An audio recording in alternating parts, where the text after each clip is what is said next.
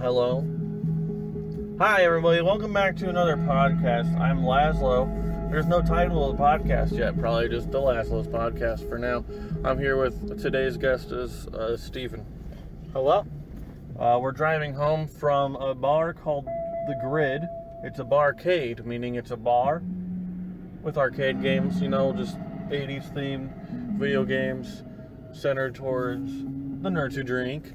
It's also a stage for open mic night. We went for open mic night to see some friends. We missed the friend show, and then everyone else was bad, but that's okay.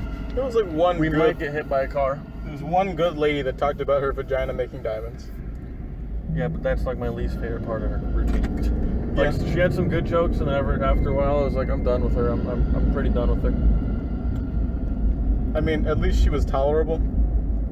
Let's start the podcast with some wins. Steve, you got any wins? Anything you feel accomplished about, or things that you are particularly into right now? What am I into right now? Yeah, like, oh yeah, I've been reading this comic book. Oh, you know, I just got into this show and it's pretty good. You know what I mean?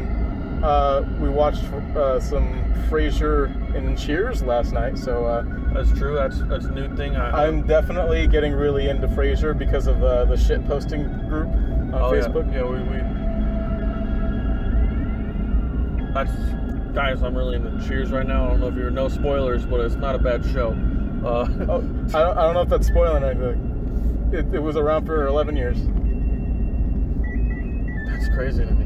Then again, everybody loves Raymond had like 9 seasons too. So how many seasons technically is Cheers? I don't know, like 10. But not only that, but like I was looking, like season 1 has 22 episodes, and it's like that's so many. They're really short though. I mean, like they're still like they're not like long. They're like they're not like hour-long episodes. It's not like it's The West Wing or fucking Mad Men. Or Mad Men or Breaking Bad or any of those things. Hour episode.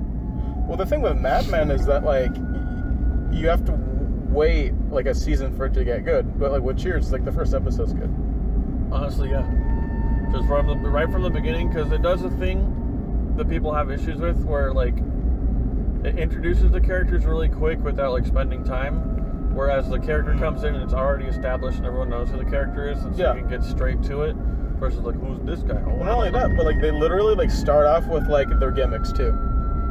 Like just right off the bat, just they're already the character. From the first episode, when Norm walks in, they still yell like oh, it's Norm, and like the fact that they like have established like character like traits from the very first episode is pretty cool.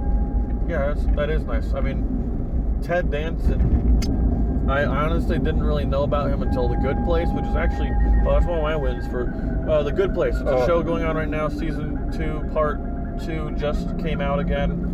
Like some episodes, like you gotta wait for each episode each week now, I think. Yeah, because they had a winter break. They had a winter break, and now season 2, part 2 is back on, I believe, Hulu and NBC itself.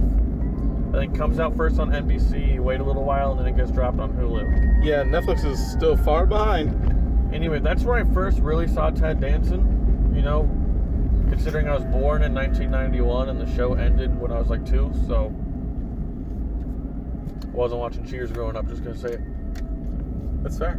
So I didn't know who Ted Danson was until The Good Place. But as I was telling Steven last night, it's weird seeing young Ted Danson and so many like physical mannerisms, the way he talks, the way he carries himself, and the way he talks with his hands in Cheers remind me so much of his character in The Good Place. It's like exactly the same. It like throws me. I was like, this literally is. I mean, it's Ted Danson. It's Ted Danson. Yeah, he apparently hasn't changed since like the 80s. He's kept like the same shit for like 35 years. He's just a tall boy who makes us all feel good when he exists. Yeah, even if he is like sad sometimes. His sadness is also part of our pleasure because he's funny. Because it's usually like I don't get off on Ted Danson's sadness. I meant like as in like it's entertaining when he's sad, because his character is usually sad for like comedic effect. That's true. He's never like sad for this like pure sadness. I don't know, because I'm sure he's tried to do other serious stuff outside of something like The Good Place or the Cheers place. Called Cheers. We're driving south right now, by the way, everybody. We're driving south. We're going pretty south. Let me check the scores today. Got some scores, got some notifications on my phone. Scores of what? You ever worry when you're driving and there's someone that's like the exact same car as you, and you're worried that you're either seeing yourself from a different future, or you're like, uh-oh, in the same future? What's the little lady? Then it could be me from a different universe, I mean. Let's check the scores on my phone. Got a notification for help others by visiting Gilbert Pizza. Oh, oops. If multiple universe thing exists, neither of my notifications were sports scores. Every single person, you in a different universe? Theoretically, yeah. There's also the theory that, like, reincarnation is you living through every single person in existence, and then, like, when you're done living through every single person, like, then you are God. But, like, how do you live through every single person that will ever live? Because when you die, you're reborn as a different... So, like, we're all the same consciousness, and, like, reincarnation is, like, you die and you wake up, but instead of being reincarnated into, like, a specific, like, line of people, like, you're technically bouncing around, and, like, eventually your spirit will have been every single person, like, in existence. You don't realize how stressful that is. Like, that is, like, the most anxiety-ridden... But, like, you don't know about it. I don't like the idea of it. I don't like reincarnation in the first place. But that is, like, a theory that some people have. I guess. But, like, that sounds awful. That literally sounds like the worst thing ever. But then it's like, well, now... Like, theoretically, if that's, like, a real thing, you have to, like, live every single life of, like, everybody that's, like been miserable. And, like, every single person that's died in a war, you have to live. I'm already someone who's miserable. But, like, miserable, like... To, like, the extreme that I can't even imagine because I have such a good life compared to other people. Yeah. Like dying in, like, cocaine wars in Colombia. Oh, shit. Like, you have to live all of that. But I guess in that respect, you also, like... But the issue, I guess, is, like, you don't know. I mean, you don't know. But I guess, yeah, in that one moment, you're like, wow, life is the worst because I'm having one of the worst lives ever. But then, I guess, you could also have... I guess that's the thing. If only you had the sentience to detach from it and, like, see it, and you're like, well, at least I can appreciate the good lives I've had too. But no, you just are a person. But then you would be able to sit in your shitty life and realize all the other good lives you could be living. And then you would have, like, the word, like, especially like if you live a shitty life for like just 7 get that years. One over with. I don't like this. We're like gonna run over a construction worker by accident or something in a minute. That's one of his bad lives. Like, I don't know, the way one of the construction workers was looking at me, I was like 80% sure for a second that I wasn't paying attention to traffic, and we, like, drove into somewhere where we're not supposed to, and I was like, oh, I'm about to hit this guy, and he's like, oh, what the fuck? But no, where we're supposed to, it's just that nighttime construction. Are any of us really where we're supposed to be? No, because there is no supposed to. Exactly. There just is, or isn't. You're there. And that, like, sounds super philosophical. Wow, I'm so philosophical. Bullshit. It's just honest, just like, oh, fuck them. We're just here. Oh, God. We're listening to the electronic album by George Harrison, by the way. Called Electronic Music. Electronic Music by George Harrison. Love George Harrison. The best Beatle. Electronic Sound. Electronic Sound by George Harrison, the best Beatle. Like, by far. By far the best Beatle. George. And then Paul. Mm-hmm. And then Ringo. And then Ringo, and then John. John's on the bottom. What about skill-wise? Skill-wise? Not paying into attention of, like, their personality and, like, the kinds of people. Just George, Paul, John, Ringo. Yep. So at least Paul played like 2-3 instruments. Hey, Paul's pretty good. He still makes some good music. Well, the main thing is he's still like really good live, even though he's like 78 or something. Which is because he's a good person. He's a you good just person. Feel that. You he's know it. He's a good performer. He's a good guy. He's a nice dad. Like, he's just I was gonna say something, but I don't want to put the two against each other. I was gonna say who's better, George Harrison or Brian Wilson, but they're completely different, and they would be content different. Being like equals rather than like there's no competition. They're really good. I will say though, like if Brian Wilson didn't get like yucked up by like life, get fucked up by Paul Giamatti, or but like his parents too. Oh yeah. Like his dad was bad, and then also like his brothers were like, stop being like. Interesting. Wow, why are you the best musician in the world? Stop it, we don't like it. We got a party, we want to surf. Why aren't you in Tokyo? None of them surfed. I thought, no, one of them did. One guy surfed. Dennis Wilson. He was also the guy that died the earliest because he was like drunk and he was like, yeah, and then like all of a sudden he's like, I'm gonna be good, and then nope, he died. Oh, didn't he like fall in the water? He drowned, right? Did he? I'm pretty sure that's how he died. Was he was drunk and he like fell off a boat while he was drunk and then he was done for. I mean, that's how Jeff Buckley died. Jeff Buckley? Buckley. Jeff Buckley? He was the guy who did the Hallelujah song. Maybe that's what I'm talking about. But at the same time, I feel like it's a thing that happens to a lot of people, so it legitimately could be two celebrities. It could be. That is weird how many like famous like solo artists like just like fell into a river drunk and like died. What are some other things that you've been into lately? Let's see. What have I been listening to?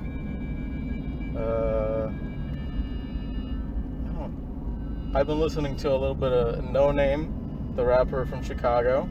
Oh yeah, she's not bad. She's not bad. I've been listening to her when you're in my car. Like today, literally. But I'm pretty sure you've played some of her stuff before. I probably have. She sounds familiar now. She's really good. Yeah.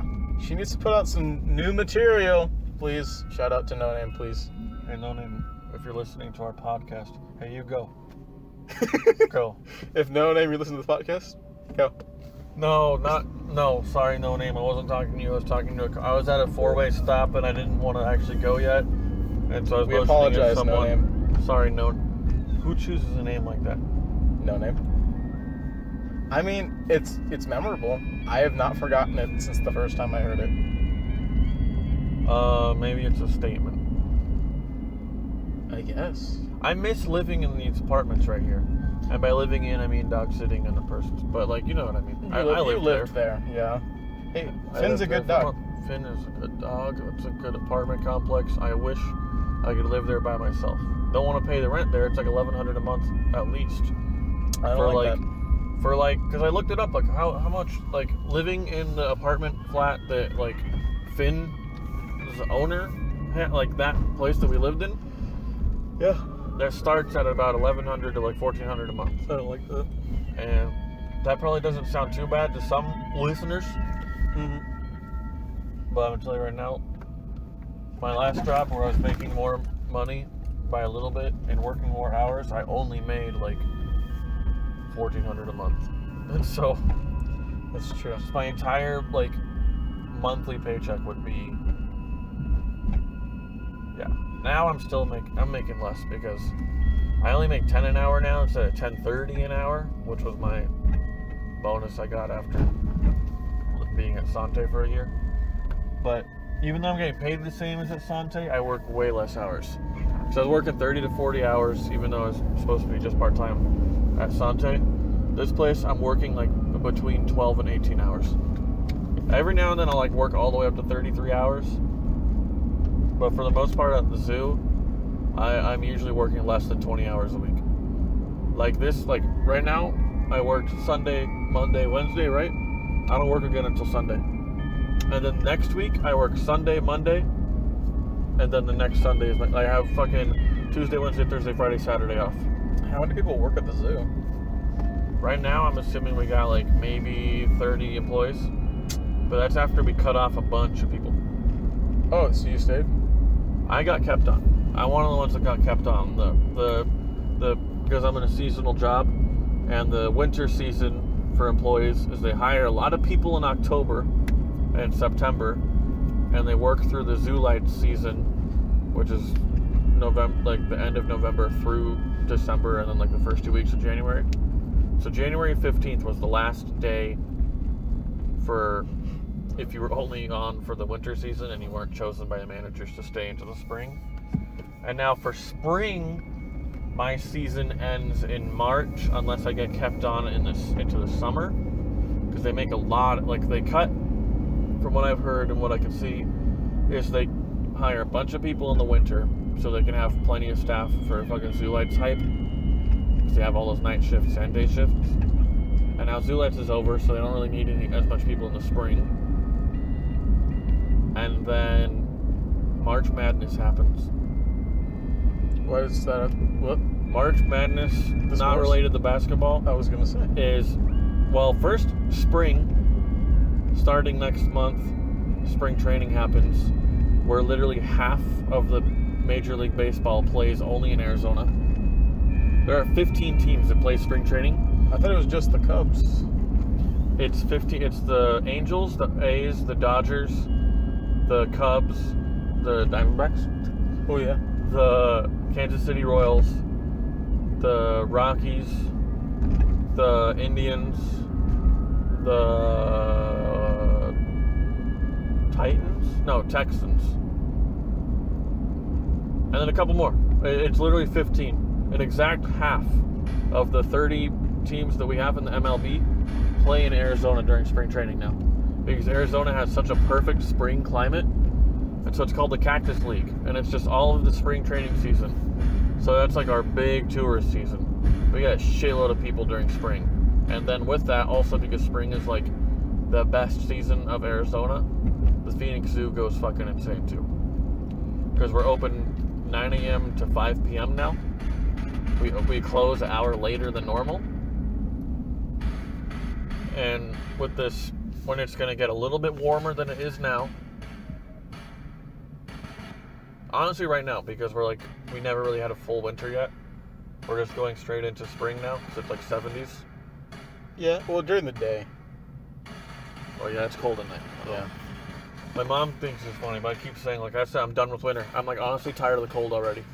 I'm tired of being cold. I want it to be warm. You have no cold tolerance at all. I'm totally fine with it being 70s during the daytime when the sun's out. But when the sun goes down, I want it to stay in the 70s. Only time I don't like it when it's cold is whenever I wake up. Yeah. Because I'm like, oh no, I just want to be cozy. I just want to be snoozing. And especially because I'm really bad at because I go to a community college that's 15 minutes away. And so I'm really bad about sleeping in. Because I'm gonna be there in 15 minutes. And so, by the time I wake up and have to get ready, I just have to leave. And so I don't get used to waking up. And so I just get out right 5 minutes after I've already been snoozing. And that's why I have my handy dandy alarm system I use that everyone fucking makes fun of me for. What? Okay. Certain friends have said this doesn't make sense. But what I'm doing, let's say I want to get up, I want to be up at 9 a.m. to do whatever my plans for the day, right? I need to actually get out of bed at 9 a.m. Mm-hmm. I will set my alarm for 7 a.m. Intentionally to wake up at 7 from the alarm, set my alarm to 8, go back to bed, snooze a little bit. Get up at 8, set my alarm to 9, go back to bed, snooze another hour. Get up at 9, now I actually get out of bed and start my day. I always set my alarm 2 or 3 hours I have early. the early alarms too. The main thing is that I'm really good about just I hear it, I just go, bye. And I just never wake up. My alarm is across the bedroom. So I have to get out of bed, get onto the floor, hold the button to I have to turn it off and I have to hold the button to switch the hours. It's I have this whole process where I'll wake up, get out of bed really quick, go change the time, go back to bed, and then do that twice. And then the third alarm, so I've gotten up, slept an hour, gotten up, slept an hour, and then I get up and start my day. Because I know that if I set it for 9 a.m. when I wanted to be up, that I would be up at 11 a.m. Because I know, so it gives me so I set my alarms too early so I can give myself that time. I'm I'm gonna go back to bed a little bit more. Just because I know myself, and so even though other people think it's dumb, by setting my alarms too early, it gives me that grace period to be I'm snoozing. Can other people just wake up at a time? Yeah, they'll set their alarm I need to get up at 9, and then that's it, then they get up. but it's like, I know I can't These do are that. people that are like too capable. Or dummies. Yeah. Someone's going. And not that like they're like that capable, but they're like, I don't know. I can't see a world where like the first. Because in their mind, like those 2 hours, then they got more sleep, and then they're able to get up. But it's like, no, it's not about how much sleep I get. It's just that the best sleep I could ever get is that like going back to bed sleep. Well, it's the same thing as like if you have a day off and you get woken up a little bit too early, and you're like, and then you're like, oh wait, I have a day off and I can go back to bed, and so you just sneeze. And it's like You sneeze? Sure. Well, you snooze. You also snooze. But that being said, like it's the best thing is waking up and realize you can sleep more. But like if you induce that through like your own alarm system, then you just get that every day. Yeah, that's what I do. That's what I'm saying. It's just like, oh, I can go back to bed another hour. Oh, I'm going to go back to bed another hour. And then it's 9 a.m. and it's like, okay, I better start getting ready. I will say, like tomorrow, what? I have school at 10:30 in the morning, right? Mm-hmm. Ideally, I like to leave by 8:30, get to school at 9. By the time I walk to class, it's like 9:15, 9:20, and then I have an hour to like sit around at school before class. You do that? To make sure that I'm not late. Because if I'm running late for a class, I'll ditch it. I will not walk into a class late in college. That's too scary for me. I'll just not go to school. Because I have to either be too early, right on time, or I'm not going. I don't know. To be fair, But then I always get really bored when I get there. The last 3 semesters I've had like nothing but theater classes, and that's like no one cares. Like if they know you and you come in late, they're just like, okay. Oh, I know, but just it's me in my mind. And so I'm like, I can't do it. People are gonna look at me, and then I might as well die. Might as well kill myself right there in front of class. I just commit seppuku right there. That's honorable death. So let's see. So I want to be awake enough that I have. Also, I give myself like a full hour to like get ready, which other people think is silly, but like it takes me an hour sometimes to get ready, just because I spend a lot of time sitting places and forgetting that I'm like getting ready. Oh, same. And so I'll set my alarm probably for 6 a.m. Sometimes I don't do 2, I just do 1. So I'll set my alarm for 6. Maybe 5.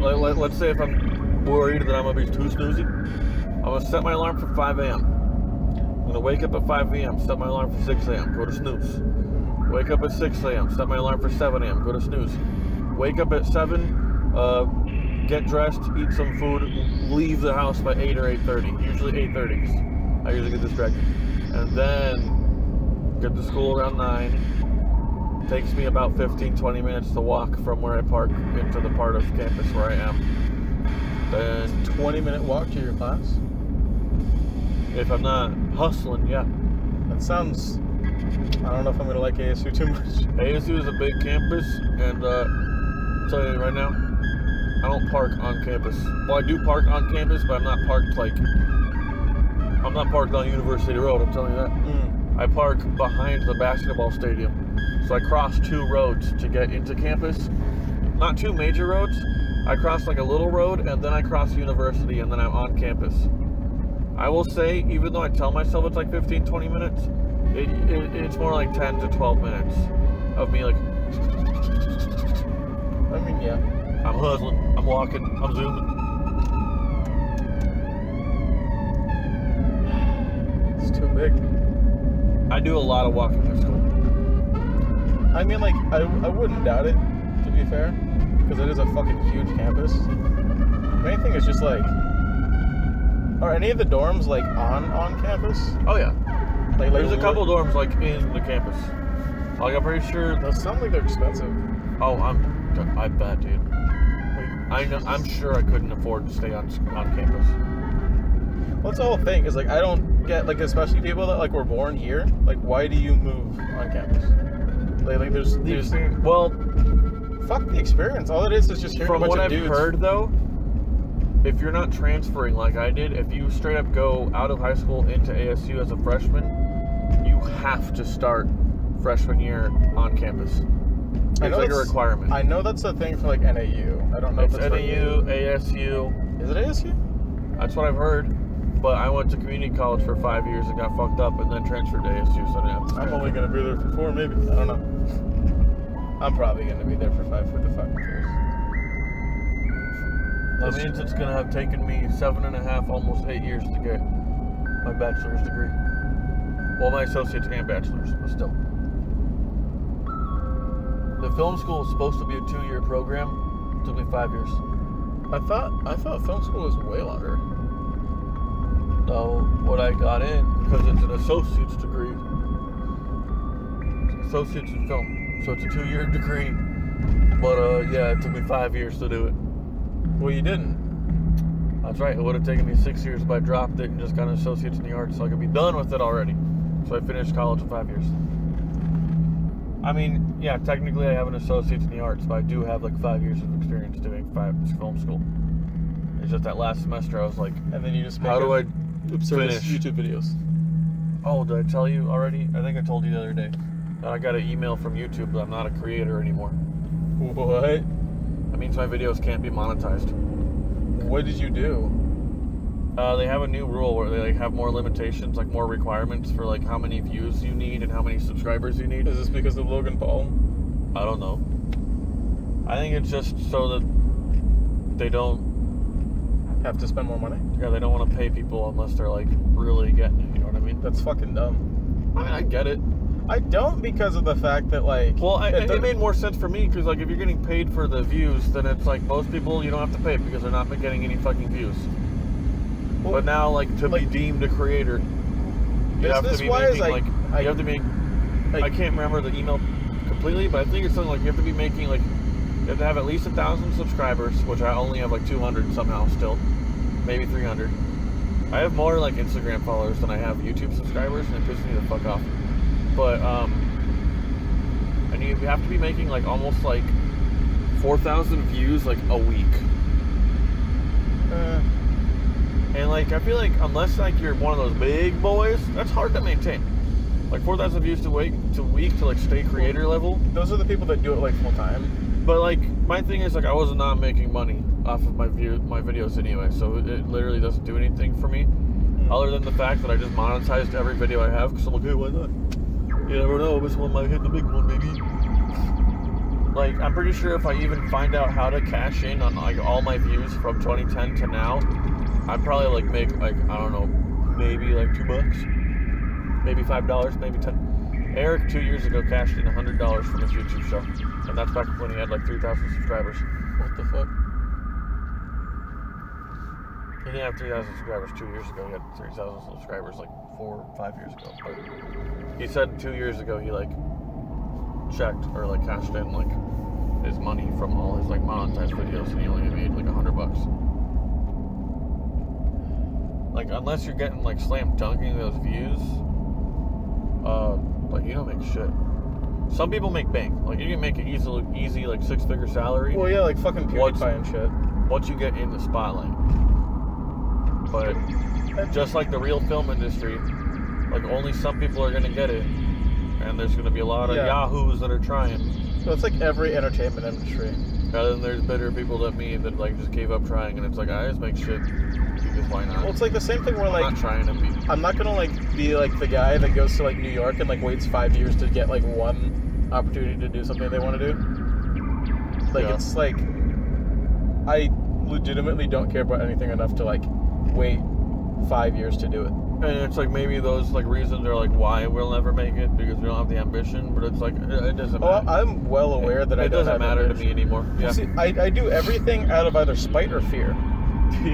Like I don't do things for like the sake of like me loving it, just because like I don't like anything enough to like do it for free. Spite is a very, very, very good motivator. It's also a good motivator for me to make art, to like spite other people. I used to just do it to spite myself. I don't do it to spite myself, I do it to spite others. Well, because like it ties in with the fear, because it's just like, oh shit, I don't think I can do this, and I'm like, fuck you, and I do it. But like, it depends really. Like, no, my thing is sometimes like to piss other people off. I'm like, well, I'm gonna do this now. certain times, yeah, but then like it also goes into like certain areas where it's like you can't really control what certain shit happens. Like mainly or I like guess pettiness. I'm saying pettiness is a very good motivator. oh no, I'm really petty. I'm really petty. Good fella.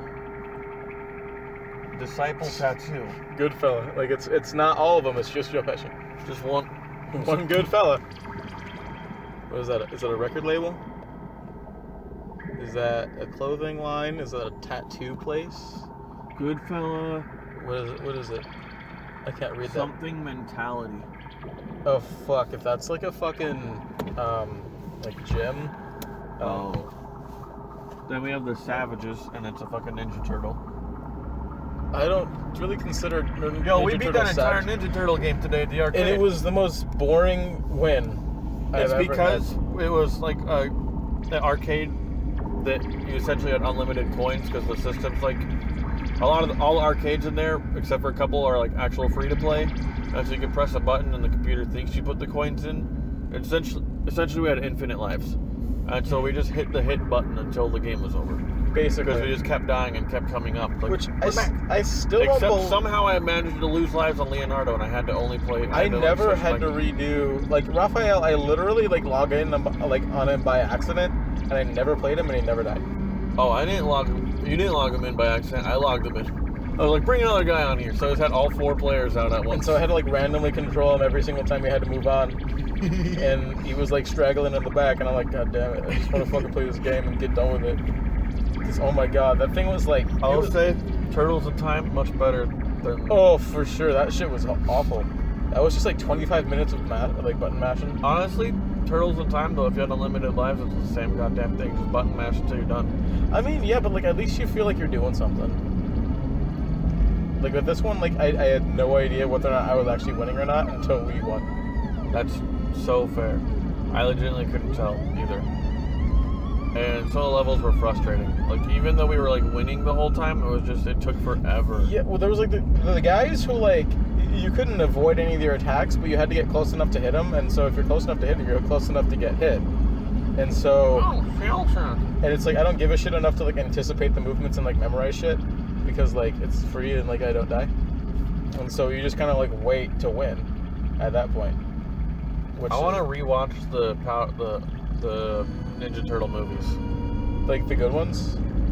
I'll watch all of them, dude. Are they're both the first 2 When are I say the good ones, I mean the first 3. I don't what I mean. Are there more than 3? You know, I've only seen the first 2. Well, no, you know, like not. Oh, you mean the new ones? Yeah. Yeah, no, I forgot those existed. Those don't count when I do. I try to forget, just because they don't need to exist. No, I meant like the old ones. With the one where they feed the monster the like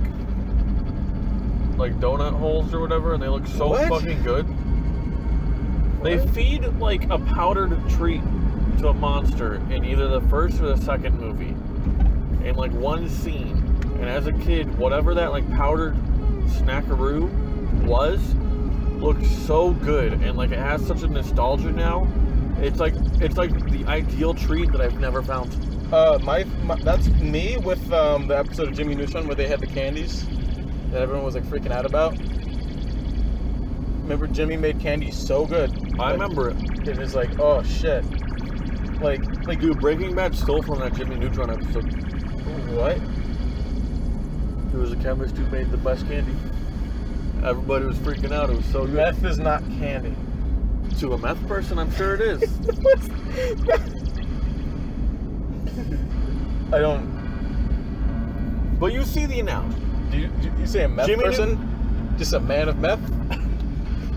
A meth man? Method man? Yo, I lead a life of meth. I'm a man of meth. Man of God, man of meth. It's the same amount of devotion. So you know what a chaplain is, right? And I'm not talking... A chaplain? Like Charlie Chaplin? No. Chaplain. Lucha Lucha? Yeah, it's a new taco place. Like literally just named after the TV show. Maybe or maybe not. What if it's just a Mucha Lucha themed taco shop that you go in and it has like the characters, like the fucking flea and the fucking everyone else. You want to see something spooky? I don't know. This fire in the horizon. See all that smoke? Where? What? Okay, if you look to the northeast... It's not a fire, that's the factory. I know, but pretend you didn't know that.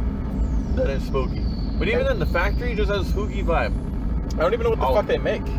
Well, that's a nice house. Also, like, I love, because, like, this is a nice part of Gilbert that we're driving in right now. These are, like, really nice houses. Mm-hmm. And then, like, I like that it's all the nice houses are around the factory. Like a giant factory that's kind of hidden by trees. So all you see are some pipes and a lot of smoke all day. And then, like, some really nice houses. This factory reminds me of, like, fucking Stranger Things. Oh, no. The Demogorgon's gonna jump out in Gilbert. Oh, my God. The demo dogs. It's, like, right by the animal hospital, too, where my dogs died. They're gonna Demogorgonize my doggos. If we see a fucking, like, Demogorgonized Sarge... Oh, I don't want to deal with that. I don't want to deal with that big ass boy. What if they did a pet cemetery? And so it wasn't like demonized, it was just like the pet itself like grew back and now it's evil boy? Sarge would kill us. Sarge would kill us. No, because Sarge is too good, so he'd overcome his own zombification and just turn back into a good dog. Like, and he would be like, he's like, I cannot, and he'd just be a good boy, and then he'd fight all the zombies. He would be like a secret weapon to like defeating all the zombies. The secret weapon is that my dog obviously is too wholesome. Too wholesome. No one will disagree that Sarge is such a good dog, rest in peace, that even if he got turned into an evil zombie, he'd be like, I cannot do this. And then he would turn into a good boy. Jess is not here. No. Jess would be evil. Or she'd be the one that surprises us. Sarge wouldn't be able to overcome it because he's old and also he's not the smartest. I wouldn't be surprised if Jess just kind of like didn't do anything. Jess was like, she snapped out of it, but she didn't like choose to fight the zombies. She choose to just go like take a nap. Like she just leaves, and then she like this glowing dog, just like walking on the street, just like, okay. Just like Benicio del Toro's line in Star Wars. Here's one spoiler: live free, don't join. Oh shit. Like just fucking don't choose sides. Just I really don't like The Last Jedi, but like I liked elements of The Last Jedi. I liked things that implied. But the things that implied should have actually just been done, like, full force. Well, the main thing is, like, they were really, like, they played with a lot of, like, symbols, and they try to make it, like, really, like, ooh, this represents this, and this is this thing. And it's, like, just, like, yeah. Like, that's the thing, is, like, they just try to put in a bunch of, like weird, like, neo-political undertones and all that kind of shit. And they just made it seem like they're, like, artsy and, like smart and clever. But in reality, they just made, like, a good, like, hour of the movie, like, unwatchable. The first half of the film is not good. The last third of the film is pretty good. Well, here's the thing. There's a sliver of the last third of the movie, and if you watch the movie, you know what scene it starts at. They're like, oh, this is a good movie now. This is a real movie. And then it kind of wanes because it just takes for fucking ever to end. And then, like, there were 3 times that, like, that movie could have ended, and then the story kept going on, and I was like, okay, I guess. Because there's a bunch of times where they just, like, had weird plot twists, and they were like, uh-oh, it looks like this isn't what it's supposed to be. And it's like, I just met this character. Like, why do I don't care that, like, there's, like, this, like, weird plot twist with everything. Like, there's no continuity with anything. Okay, so we're gonna now do a spoilers version, so if you haven't seen The Last Jedi, stop listening to the podcast now, or keep skipping and hope you don't hear good, like, keep skipping until you find where we're not talking about Star Wars, and hope you don't hear any juicy details. But now here's our spoiler full, not spoiler free, review of Star Wars Last Jedi, starting at 38 minutes and 54 seconds into the podcast. Okay. So, why did they introduce a character like Admiral Holdo just to kill her, and they kept Leia when Laura Dern is alive, Carrie Fisher is not? They should have killed Leia. Probably. Because she's dead. They had already filmed parts of it, I guess. If not all of it. But, like, give her character a nice ending and flesh out Admiral Holdo, and then she could have been a real character in the next movie. See, the main thing with Admiral Holdo, character that The main thing with Holdo is the fact that, like, I don't like her enough to, like, enjoy whenever she, like, turns good. Basically. Or, like, the reveal that, like, she, like, oh, she was good all along. She was just hard on the boy. She knew what she was doing. And, like, I get that, but at the same time, like, if you're going to introduce a character and make it somebody that I have to, like, they, like, redeem themselves for me and make me, like, really happy. One, write her better. Yeah. Two, let Leia die. Because now, like, what's going to happen? Are they just going to CGI a fucking Carrie Fisher for the entire episode 9? Probably. Or is she going to die in the first scene? It's like, why do you bring her all the way to the third movie? Just because? I don't know. I want to say that, like, this movie, they just got really lazy at correcting mistakes. And they just, like, made a movie that they, like, planned from the beginning. Like, I feel like they just, like, never did any rewrites. This movie felt like it had, like, more than one writer. Like, there was, like... They, like, took pieces of different people's ideas in the movie and put it together. Because it was, like, all over the place. You know what this sounds like? This sounds like it was made in, like a intro level film school class. Like a film writing class. Or, like, because I know when I did the design class, like, everything about, like, that design was, like, completely different. Like, every single part of, like, the design was, like, they were their own separate things. So I feel like there were, like, a bunch of writers that had, like, oh, this is a good idea, let's put it in the movie. And they just, like, never made it cohesive. Like, I really like where Luke Skywalker was going in the direction of, like, oh, the Jedi Order needs to end, the Jedi were never good, and it's, like, fucking pompous and vanity to, like, assume that, like, the Force would go away if the Jedi die. Mm-hmm. Because the Force exists with or without the Jedi. Mm-hmm. And, like, he fucking says, like, when the Jedi were at the height of their power was when fucking Darth Vader was born. Mm-hmm. And so, I wish they explored that more instead of getting caught up in, like, the weird... I wish there was more to that plot line and, like, more mysticism and more of Luke actually, like, trying to, like, train Rey into, like, almost like they could become a Shadow Jedi, or I think Grey Jedi is what it's called, where you're not a Sith, you're not a Jedi, you practice both sides of the Force for, like, the Force itself. And I will say that having taken a Taoism class, Jediism, like, really gets to me even more now. Like before, I was like, yeah, okay, I see it. But now it's like, Jediism is straight up Taoism with, like, lightsabers. It's like reinterpreted, it's like a reinterpreted form of Taoism. And, like, there's literally a yin-yang in the fucking movie. Is Yoda Yang-Chi? No, it's not like that they're, like, actual, like, characters from the, like, Taoist religion, like, or, like, icons. Like, there's no Lao Tzu. There's no, like, white souls. But I'm saying, like, the philosophy behind Taoism, like, Jedis took, like, the study of the Tao and then, like, went from there. But, like, the Tao is there, and, like, the balance and the yin and the yang, the, like, eternal, like, changing into itself, and the cycle and the balance is, I mean, is the Jedi Council, like, the fucking, like, the Holy Council or whatever? Well, see, yeah, because, like, there's a bureaucracy of the God. Well, that's the thing. It's, like, it's not, like, so deep that it has, like, the bureaucracy of the gods, and it isn't like there's, like, white souls and, like, the 7... I think it's, you have, like, 7 white souls, and then you have a certain amount of, like, something else spirits. I don't know, just... There's a lot to Taoism. Anakin Skywalker drank that cinnabar elixir to become a Jedi. Oh, shit. But, no, just, like, the Tao itself. Like, that part. Like the Tao and your Numas and Chi. That's part of Jediism. They don't have, like...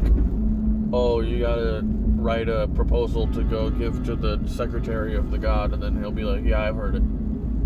There's not that. Mm-hmm. I'm pretty sure there's no god in Jediism. It straight up is just the Force. The Force is like a god-ish in its own right. Yeah, but it's not a sentient entity. Well, yeah, no, it's not. It's... the Tao is just that spiritual essence between all things. I don't know. I didn't take the class. I know. I'm not. I love Taoism. Like, I like to make a lot of, like, Taoist jokes and, like, Taoist memes. door that said Mitch's Beads. Mitch's Beats. Beads. Beads? Yeah, not like beats.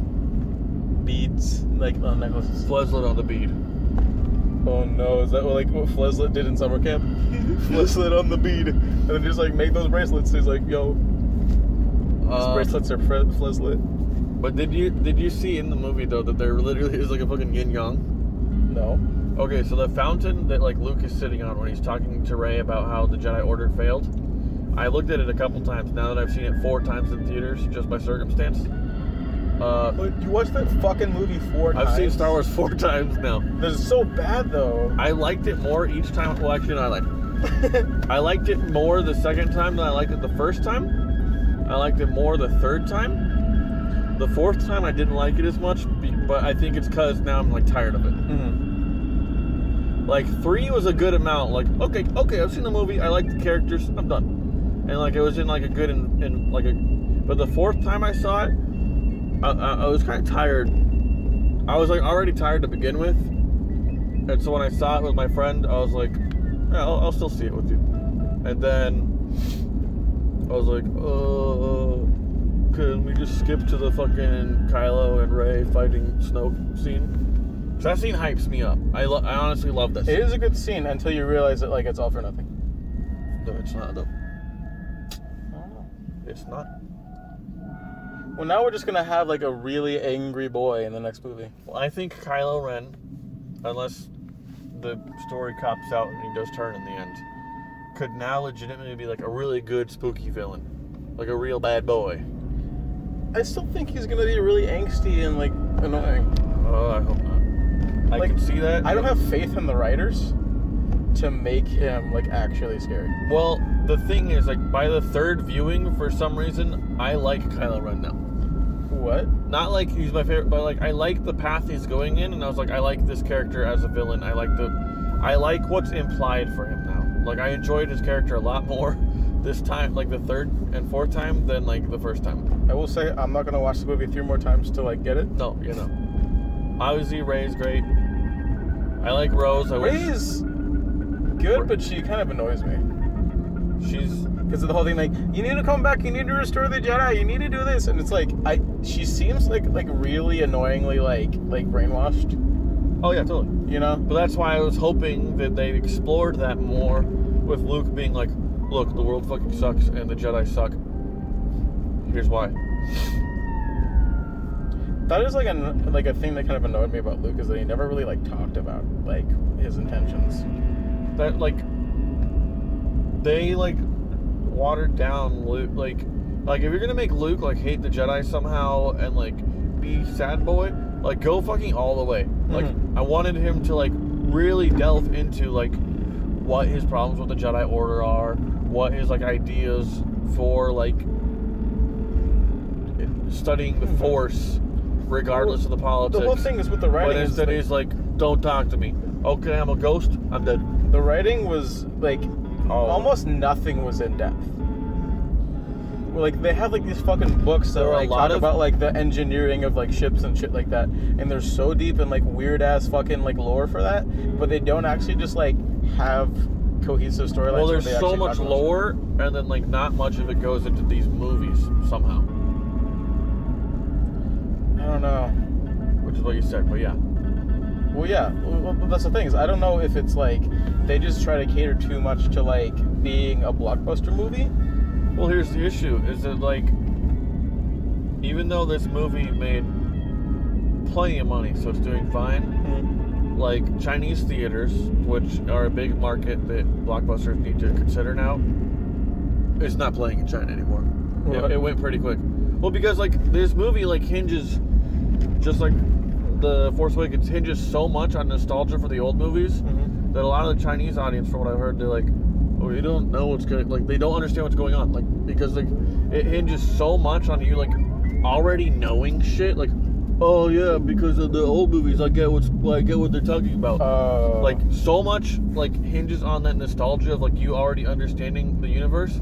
That like a lot of audiences that are like new to Star Wars are like, I don't know what the fuck's going on, and like that's a bad way. Like if you're gonna make these new movies, like make it in a way that even if you've never seen the old Star Wars, as blasphemous as it sounds to some people, it could stand on its own. Like Rogue One. I could say Rogue One, if you've seen the other Star Wars movies, it's enhanced by that because you can appreciate it more. But if you've never fucking seen a Star Wars movie anymore, like before, and you see Rogue One, you understand everything. Everything's there. It's a great standalone movie. If you've seen Star Wars before, like you've like The First Hope, then those scenes that like cater to it. It's The Last Hope,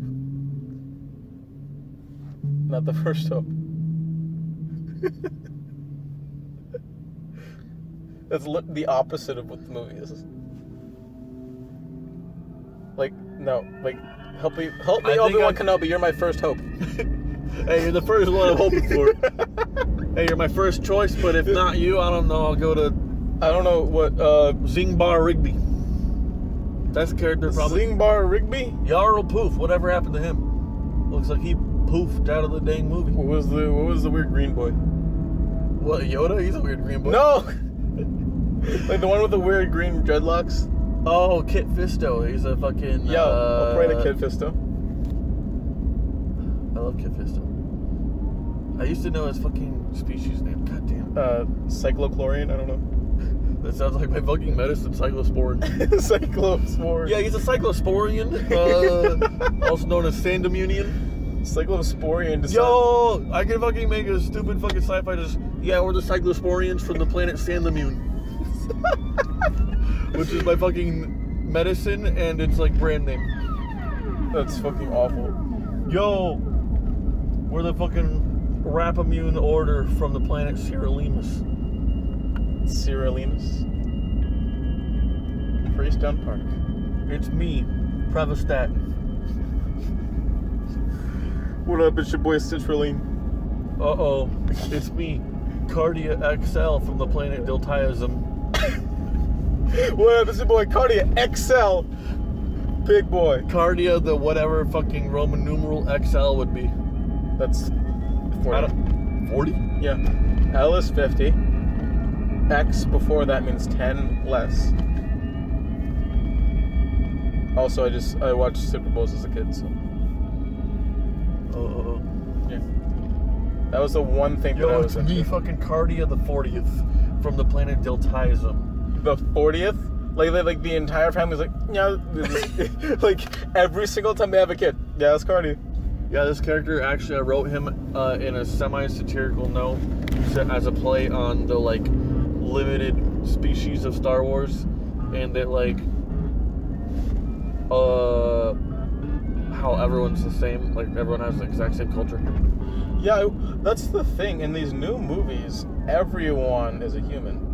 I was thinking about that the second and third time I was watching this Last Jedi, especially the fucking, even though there are a lot of, like, aliens in the background, but it really, like, brought to my attention the fucking, like, Canto Bight, like, the casino scenes of, like, there are way more humans now and way less aliens. There's no main character that's an alien other than, like, the fucking Yoda cameo.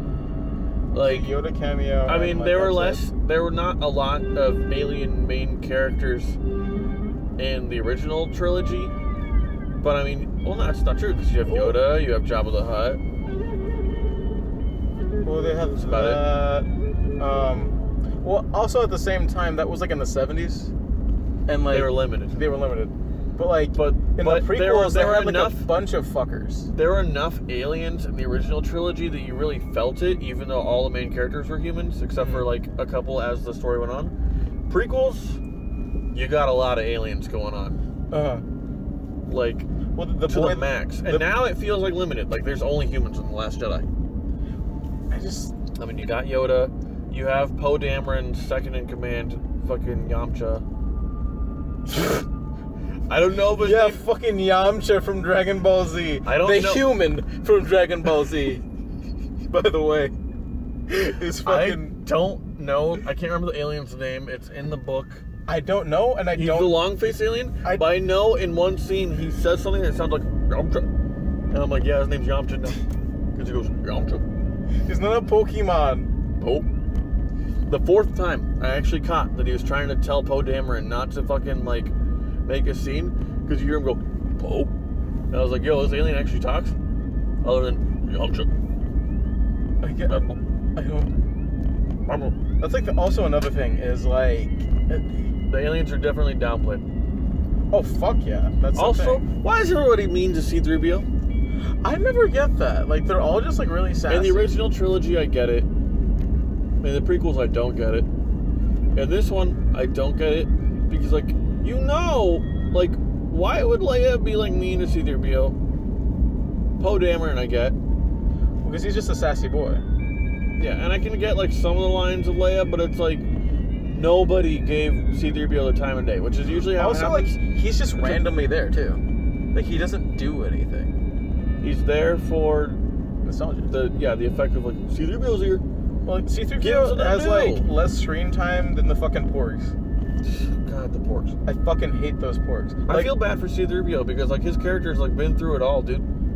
Like writing in like the prequels like as canon so that C-3PO's been here from the fucking beginning, and R2-D2, those are some like sad robots. Yeah. They're like, oh, this shit's still going on. Everything like blow up and just everything like rise and fall. And they're like, okay, just okay. Still here. Like I feel bad because they're just sentient enough to where like they're like understanding of situations. And they're as sentient as humans. They're just robots. No, but they're not sentient enough to leave. They made the choice not to leave. They're good boys. Half of me wants to believe that C-3PO is such a good boy that he will not leave like any of the resistance. It's in his like culture, or like not his culture, but like his coding. I guess yes, it's in his programming, but also just the way he is. He's like, oh, I couldn't leave that. That's just improper. Whereas R2-D2 literally fucking turned off, so he didn't make the choice to leave. He was like, oh, Luke left. Looks like I'm dead. And he just turned himself off because he's like, fuck this, I'm done. Which I get. Like, R2-D2, he went through a lot. And, like, when Luke's like, bye, well, R2-D2's basically like, just done. He's right there doing, like, every war scenario. Yeah, just like, oh, man, R2. Oh, man, R2. I feel bad for him. I mean, I feel bad for, like, so much of episode 9. I feel bad for Chewbacca. Chewbacca? Okay, yeah. He's the boy that's been there. Fucking Han Solo died. Now he's got Rey, which she's nice, but like you said, she is kind of annoying. Fucking dragging him around. He sees Luke. Luke's like, yeah, fuck off. He's like, yo, what the fuck? Like, I guess I'm gonna eat these stupid animals and then feel bad about that too. I guess I have nothing to do in this movie other than to yell and be there. I will say, at least like in like the original movies, like when you get to like movie 5, even though Han Solo's like fucked up in like the carbonite, like you still have hope for things. But like I feel like in episode 8 there's like no real, like everything's just super depressing, and like there's no real, like I just don't really want to watch a 9th movie. I want to watch a 9th movie, even though I know it'll disappoint me at this point, because the one thing this movie did do is it left a lot where, if here's hoping, if they go into the movie in depth, like the deep points that I think they've implied, this could be a really good, interesting 9th movie. We spent like 25 minutes in a casino. That part we gotta ignore. That's like the casino scene is like the Ewoks and the Jar Jars. Okay, don't compare those to the Ewoks, because the Ewoks were like a valuable part of the the last movie. I guess that's true. And they were like legitimately like. But a lot of people say that the Ewoks like shouldn't have been there. But I do like the Ewoks. Also, I grew up watching it as a kid, and so like it does have like that soft spot. Like I like the Ewoks as a kid. I still like them. I like the Ewoks. But because, the Gungans, the Gungans are just fucking awful. Leave them out. I'll say the casino scene's one of those things where like the movie tried something gimmicky, and it just shouldn't have been there. So hopefully they don't do that shit again. They know they're going to do that. Okay, we'll get this, because like both the Resistance and the First Order lost a lot in this film, and they're both like really small now. And I think it's like implying that like they're both like fucking like withering away. Like, and I think the implied thing that when they sent out their distress signal and no one answered is I'm pretty sure the rest of the universe is like moving on without them. Oh yeah, for sure. Like I'd like to think that it's like planets are like having their own like local governments now. They're just moving on, and it's like off in the distance are like this fucking alt-right party and then like some like leftists. So they like keep fighting in the corner. They're like, who are these people? Yeah. And like they're spending all this money and like fucking killing each other over nothing, and like the rest of the universe is like, oh, we're done with these guys. But then, yeah. Also, so that's really interesting to think about, like how they're both like kind of at the end, and like there's not really a point for them to be fighting anymore, but they're like, oh, we gotta do it. And the obvious power struggle between Kylo and Hux, because Hux is fucking pissed at this point. Like, in both of their eyes, they could be the supreme leader. Mm-hmm. And if they do it well, it'd be really nice to see that final. Even though Kylo could just like kill Hux like nothing because he's written as like a snivelly human boy. I still don't really know why Kylo doesn't. I don't know. I'm sure he'll kill Hux by the next movie. Like, there's a lot of stuff in this movie that is just like, they're like rules that they never really mention, but like they kind of like just go by. So they'll have like random spouts of like weird storylines, but then like when it comes to like regular like things that they could explain, or just like things that like they could totally do but don't do, like, well, how about they just kind of like gloss over that shit. Hux was almost gonna kill Kylo right there. Yeah. And even though it probably make a lot of fans mad and like kind of mess up the movie's plot line, how interesting would it be if Hux did just kill Kylo right there? Like that whole plot, like that whole side of the universe, done. Like Rey doesn't have to fight the dark side anymore because Hux is like, you motherfucker, and just shoots him. Yeah. And he's done. He's dead.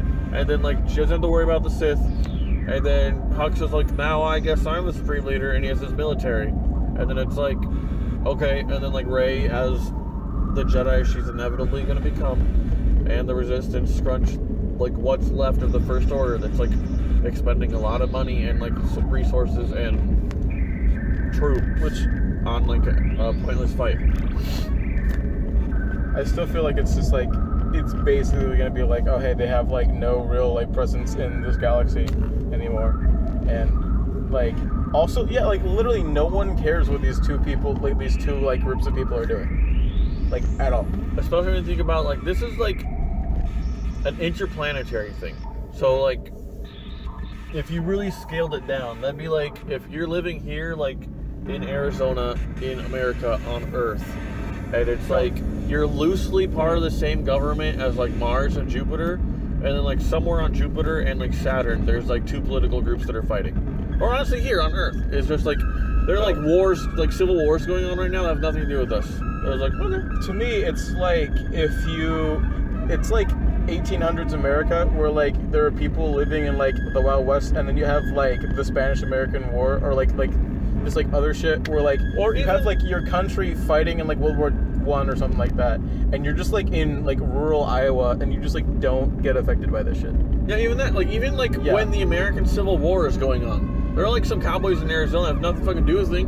Yeah. They don't have anything to do with it. They're like, I'm just a cowboy. Like, I don't give a shit about slavery or like the Union. Like I'm just here in my saloon. Slurp. Like, yeah, that's the thing. That's like, it's like that, but like galaxy level. I mean, there was like 1 or 2 Civil War battles in Arizona, but that's about it. It was some Confederates came to be like, yeah, we're gonna set up camp in Arizona, and then Union soldiers from California are like, no, the fuck you aren't. And they fought out like a couple miles north of Tucson at it's not the Chiricahua Mountains. Or you could think of like Oregon Trail shit, where like they're just doing their own problems. They don't give a shit about like what the government's doing. Like they're just trying to survive and like do their own shit and like not die of dysentery. Like it's like macro versus micro shit. Like legitimately. Yeah, and it's like, I guess Civil War and like the cowboy analogy is good in terms of like the Star Wars thing. Because like the outcome of that Civil War does eventually like affect you, because it is for like who's ruling the country you live in and all that bullshit. Mm-hmm. But at the end of the day, it's like you don't really have to care that much, because your life still sucks and you're gonna like be dead before it really culminates. Yeah, that's because like you're gonna be like 80 and it's like, I'm dead, I don't fucking care anymore. Or not even that. Like back then you'd be like, yeah, I guess I'm 50 and I'm done. Mm-hmm. So like these aliens, they got. And at this point, like, the government's so unstable. Like, I'd imagine that, like, certain planets, like, don't care about the politics because they're not, like, contributing to the political system. How old is Luke Skywalker supposed to be in Last Hope? Or New Hope? Probably the same as like Mark Hamill's like in his 60s. Luke Skywalker's supposed to be in like episode 4, the original Star Wars. How old is Luke? Oh, in his 20s probably. Is he like 18 or 20?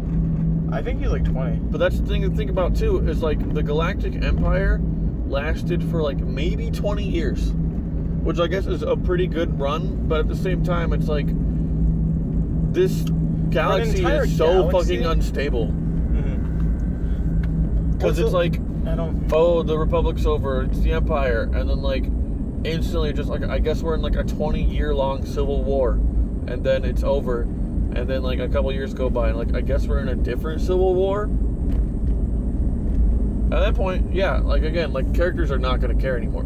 Like side characters in the Star Wars universe should not care about the Resistance and the First Order anymore. Like yes, the First Order is very bad, and the Resistance have good hearts. Like they're in it for a good reason, I guess, of dying to fight these people, because the people, I guess, if left alone, the First Order would become like a serious threat to the galaxy. Considering they did blow up like an entire fucking star system and like ended the interplanetary, like they did like end the Republic again. Yeah. But if you don't live on those planets, if you're like out on the outer rim in like some fucking country like a planet like Jakku, like a like nowhere planet like that, you don't give a fuck. No. You're some fucking junk trader. That's why I've always liked characters that are like the smuggler, like Han Solo before he joined the Civil War. That character doesn't like, or like a Benicio del Toro. Yeah. He's just his character, like he's just there for profit because he knows good guys, bad guys. I'm thinking about the thing where it's like, basically, the only way for you to like actually do something in this entire galaxy is to just be a part of like the bullshit like Galactic Empire thing, or like the First Order or whatever. Because like, think about like a normal person that was born on like some random planet that like wants to be in politics or some shit like that. Yeah, I want to be an ambassador for... Yeah, like anything. Like, okay, you can move to an entire fucking different planet. Not only that, but like think of like the odds of one person on one entire planet working like to have like a large impact in like a galaxy-wide corporation. Like it sounds like you have. I feel like it's the same thing as like a British Empire where you have to be like born into like power or like wealth or to actually do anything. Be lucky enough to be like exceptionally good. I guess, yeah. Like just be lucky enough to be like, I'm so fucking good. But if you're like mediocre, then you're done. Just find a different life path. The main thing is like I don't feel like, and especially because it was only like what 20-year long thing. Do you think that like they have enough time to go around like the entire galaxy and find like the best leaders? Like that's the thing, is I feel like there's just like that's too big. Like you need to focus on local stuff. So like that's the like thing. Have like a trade federation.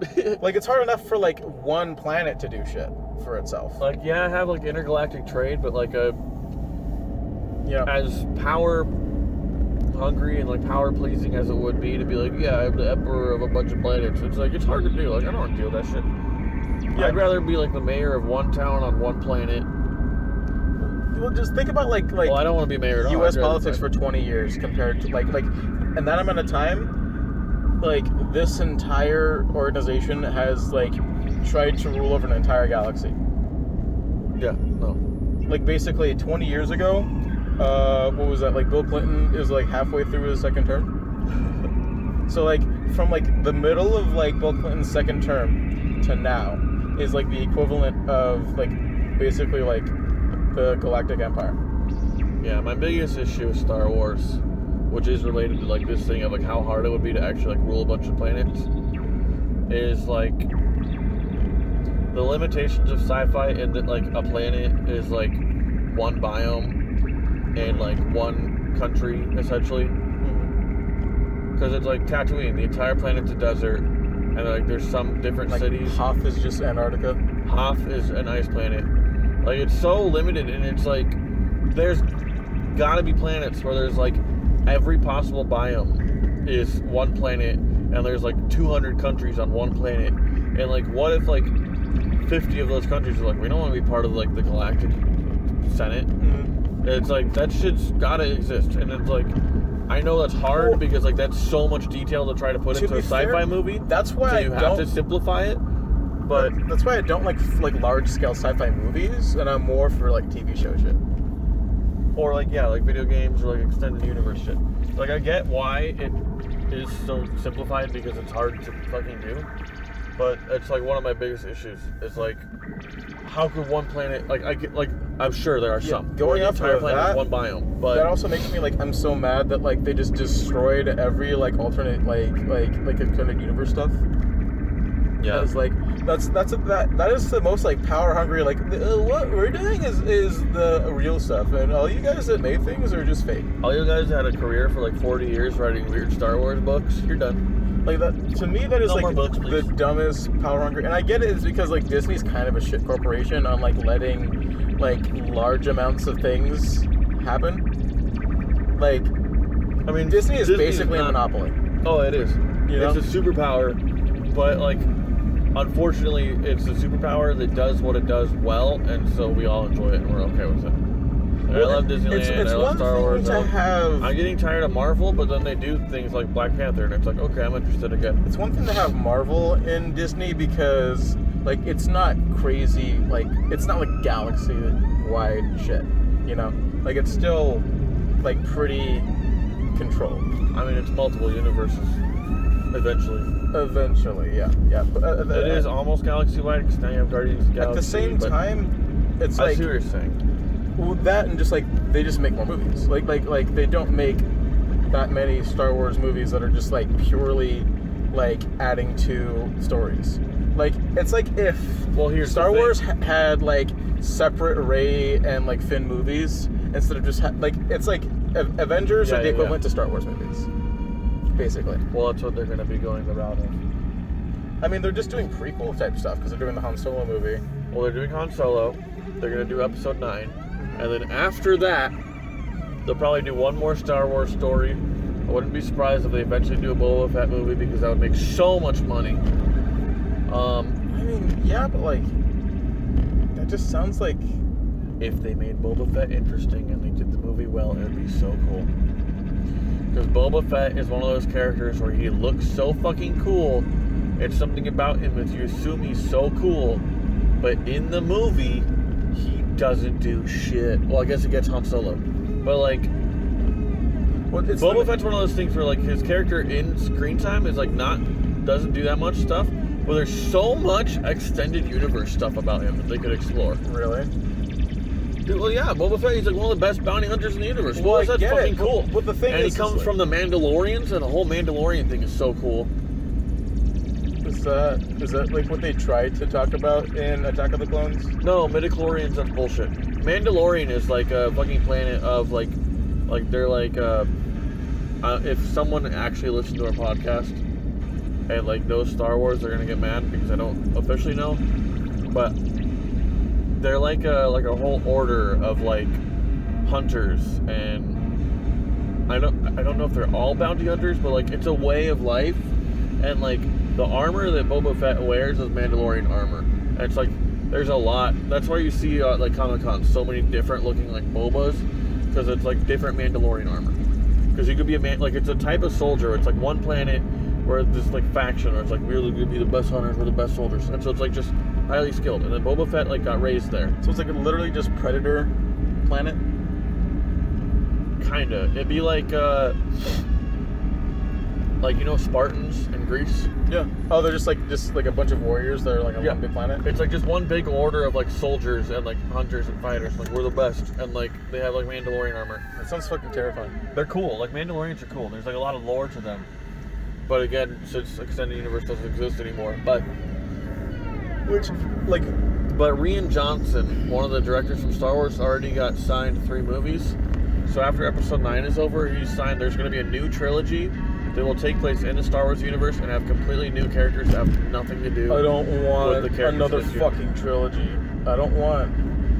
Like, I don't like that I don't want it. Like, I do want it, but I don't... Like, at that point, I'm going to be, like, what, like 30-something? Yeah, I guess.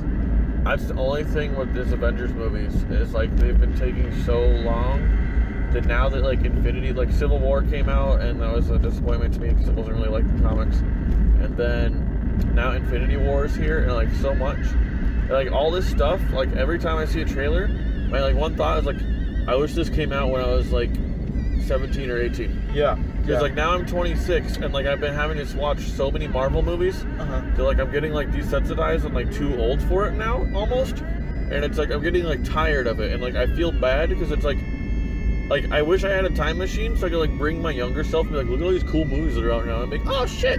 Because like 18-year-old me would be fucking hyped, but like 26-year-old me is like, I've had to watch so many Marvel movies now. It's like, could I take a nap instead? No, it's like, I don't know. And it sucks, but that's how it is. Well, like it's like logically it makes sense that they can't just make them all at once. The film industry itself is like collapsing on itself because where are we going? I'm lost. I don't. Are we going east or west? We're in Val Vista and Ray, so you can just turn around. Oh. Yeah. I don't know. I feel like it's. I think we've been driving the same fucking east, south, west, north, east, south. I think I've been driving the same block like 3 times now. Yeah, because I keep turning right and turning right and turning right. I keep turning right, and I hit Val Vista. I'm like, where am I? Oh my god. Okay, but what I was gonna say is I feel like we're kind of like at like there are like 2 types of movies now. Basically, you just have like movies for people that don't like movies, and then you have like A24 like indie like introspective shit now. Yeah. So basically, it's like the realm like era now is like art movies are now like being played in like Harkins and shit, and then you have movies for people that just want to leave the house.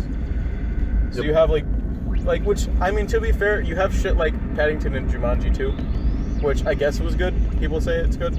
But like you have Jumanji 2 was not bad, but don't you dare compare it to Paddington. Paddington is a masterpiece. No, but I'm saying movies for people that like do not expect like do not have a lot of like high like their standards are not they're like crowd pleasers, you know, yeah. Or they're Oscar bait, or they're actual art.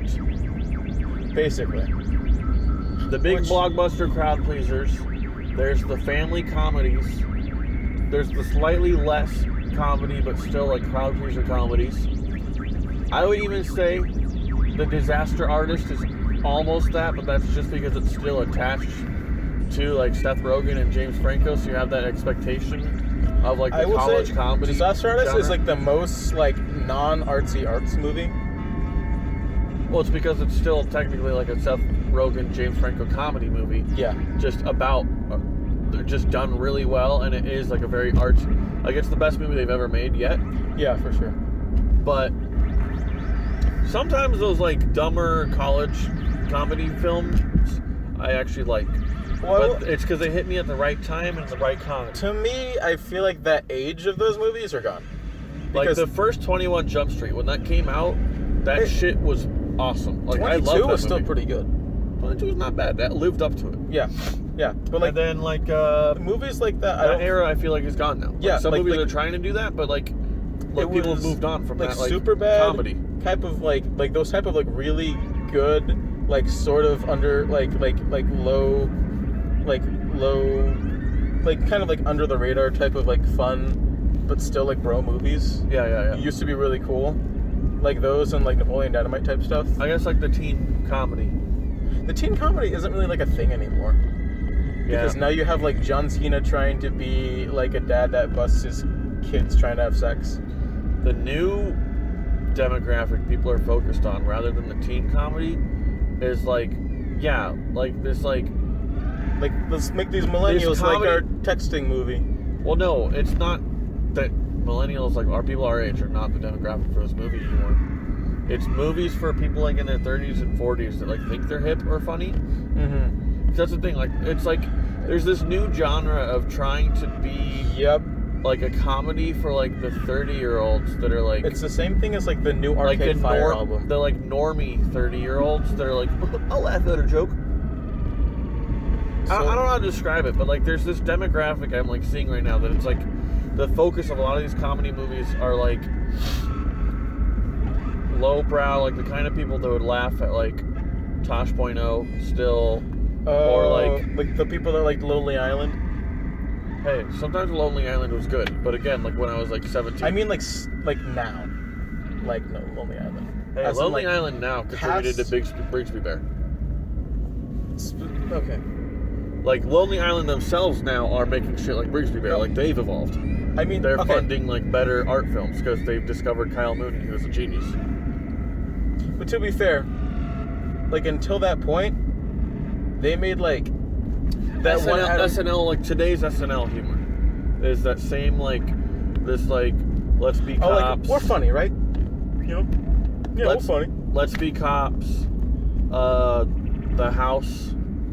Like, Pop Star. Shit like that.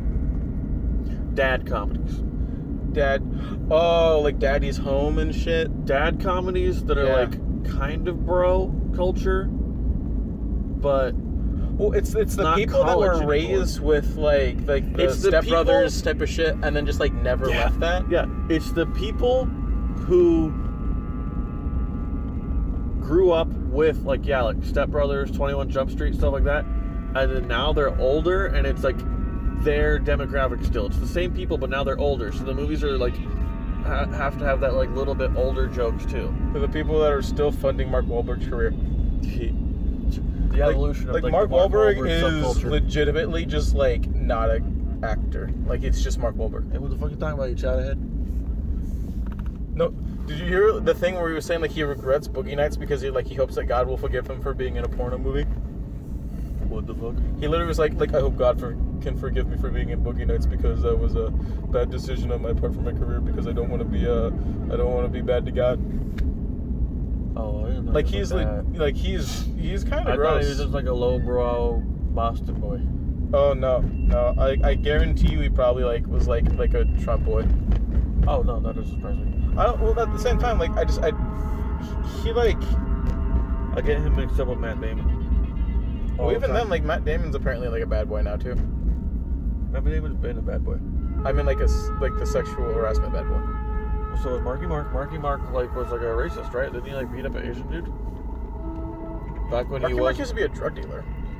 I'm pretty sure there's, like, allegations that, like, Mark Wahlberg, back when he was Marky Mark, like, beat the fuck out of, like, an Asian guy because he was Asian. But I might be making that up. I don't know, because there's so many, like, things before he was around Marky Mark, he was literally a drug dealer. Doesn't matter. So, like, I wouldn't be surprised if Marky Mark was, like, fucked up. He's like a Jason Mendoza, but a little bit smarter. I guess Marky Mark was like a Jason Mendoza. Mark Wahlberg now is like funny dad. Funny dad with the money. Mark Wahlberg now is like, he's like your racist uncle. That's funny. A little bit. I guess. I don't know. You know, I don't know. Mark Wahlberg is like... Mark Wahlberg's Mark Wahlberg. I still see him as like Boston Boy, so it's like the lesser intelligent comedy. Like, he's like the... Not that everybody from Boston is like gummies, but... douchier version of, like... I like Boston. Ben Affleck. Yeah. Yeah. Yeah, it's like Ben Affleck's douchey cousin. Matt Damon was in the Ben Affleck movies, right? Not Mark Wahlberg. What? Which kid? Oh, Matt Damon was, yeah. Yeah, I was gonna say, Matt Damon and Ben Affleck go back. Like, they're yeah, because they, like, boys. wrote movies together and shit. They're boys. Yeah. I like Ben Affleck. I like Ben Affleck. I don't like a lot of movies he's done, but I like him, and I like his Batman more than any other Batman. I feel bad for how much, like, Ben Affleck probably just, like, really just wants to make good movies. Yeah. Like, but, like, he's legitimately just been, like, fucked up by, like, the movie industry and, like, a bunch of other things. Like, he started out with a movie, like, indie movies, like Good Will Hunting. Mm-hmm. It's weird to think that, like, Good Will Hunting, when it came out, was, like, an indie movie. It is weird to think. Like, it boosted the indie industry because these boys are like, we'll make a movie. So, I don't know, like, it's weird to think about, like, basically, like, late 90s and, like, early 2000s movies. Like, I don't know what's independent and what wasn't. You know? Well, you got, like, Slackers was pretty good. What's Slackers? It's, what's the name of that guy? The guy that directed the Stupid Boyhood movie. I know who you're talking about. The guy that recently made Boyhood. Slackers was one of his first movies, and it was like a really interesting experimental indie movie. And I was like, damn, that's good, pretty good. And then Boyhood, when the trailer came out, I was fucking hyped, and then it was such a boring disappointment of a movie. Isn't it like almost 3 hours long? Oh yeah. I mean, the It's, movie took Richard 12 Linklater. Richard Linklater, yeah. Slackers, like his weird 90s movie. That was a pretty good movie. And I'm sure he's had some other good ones. He's also the guy that did like the before midnight, after midnight, whatever, like the same kind of like thing as Boyhood, where it's like they took like 6 years or something like that in between movies. But this one's like way better apparently. The Before Sunrise, Before I like Midnight, Ethan Hawke. Before Sunset. I like Ethan Hawke. Ethan Hawke is an underrated actor because he does like a lot of dumb stuff, but then like every now and then he gets in an indie movie and it's like, damn, this is a real actor right here. Like Ethan Hawke and like Maudie, I really liked, and like every now and then I'll see an Ethan Hawke role and I was like, you know what, I just like this actor. Like I hope he does better.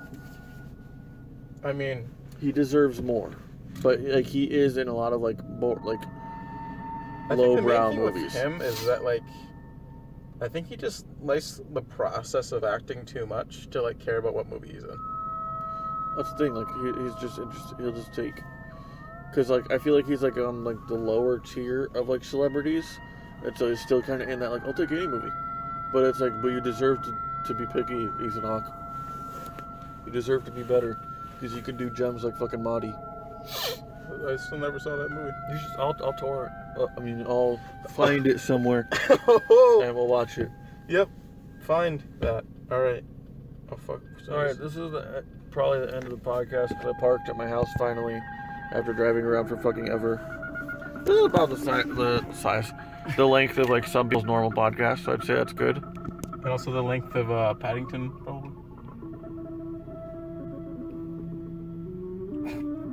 No. So Paddington would have been longer. It was like an hour and a half. It's only been an hour. 26 minutes? Yeah. I mean, if we wait 4 more minutes, it's going to be an hour and a half.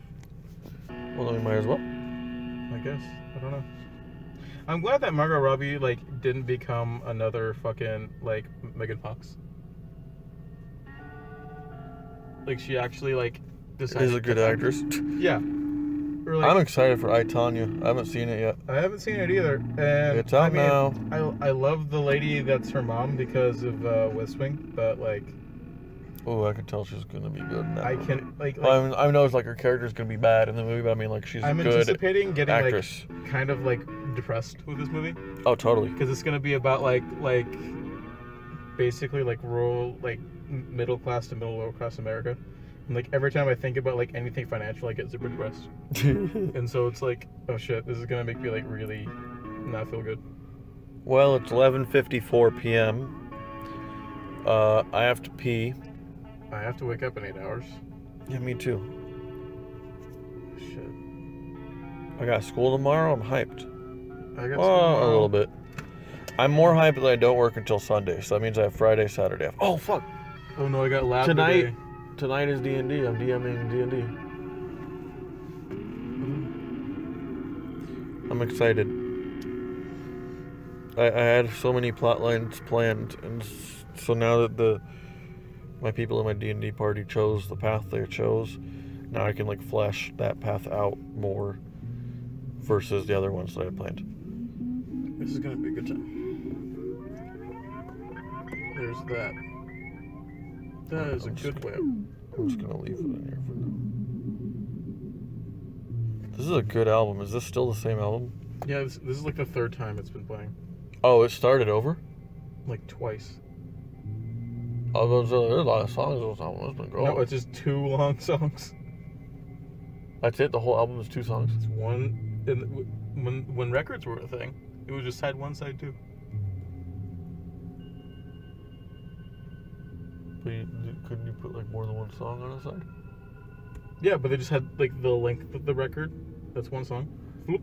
Oh, like in terms of this album. Because he used like the entire side as one song. So 43 minutes, and one song is 18 minutes, and the other song's like, 17 minutes. I guess. The other one's 25 minutes.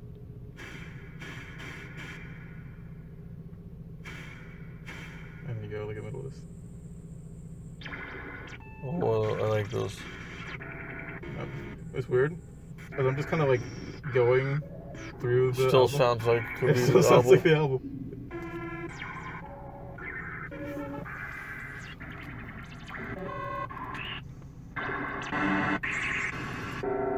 Woo! All right, we're done. Just kidding. Let's make it exact. Exactly. Well, maybe a little over 30 minutes, just so we can say it's 1 hour 30 minutes. All right, guys. Thanks for listening. If you did, bye. How?